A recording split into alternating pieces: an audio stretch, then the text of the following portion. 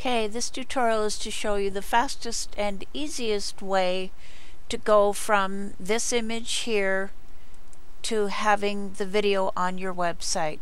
And we're going to go and log into the dashboard. So in the dashboard you're going to go to Pages, All Pages, Home, and Edit. Here is the SSL image. The first thing I do is save as a new module, just in case I want to come back and replace this. So you just click on Save. So just give it a name that will tweak your memory if you need to use it again, and click on Save Custom Module, and then toss this one in the garbage and then add a module.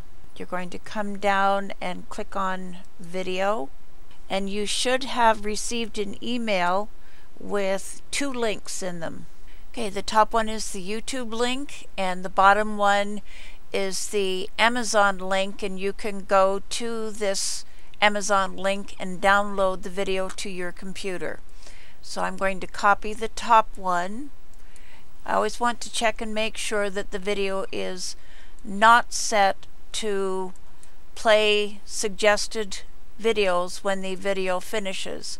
So I click on Share, then down and click on Embed, uncheck the top box, and then click on Share and copy this link.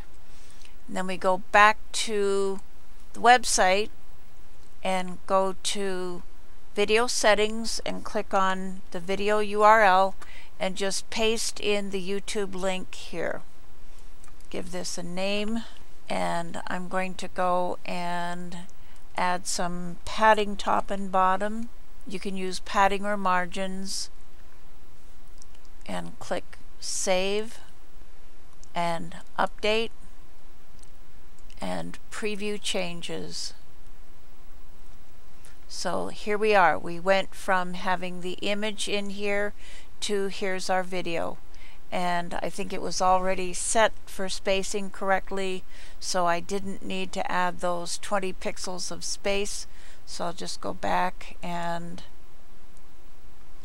remove that and Save, Update, Preview Changes, and here we are. It's perfectly spaced and it's all complete. So that wraps up this tutorial.